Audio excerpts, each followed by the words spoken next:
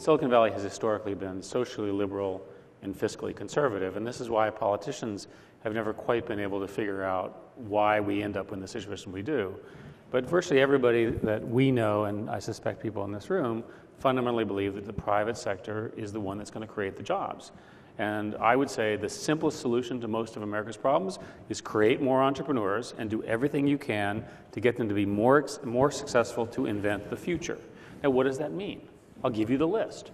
Stronger education, more models of entrepreneur, allow immigration in the country, don't take smart people and kick them out. All right, I can go on. The Republican Party needs to admit that their brand isn't so good, and they have to try to do better at presenting the message. So a lot of our policy decisions, I think we could get many people to agree on, but we have to present our message better. There are two aspects to politics. One is your attitude, and the other is a policy.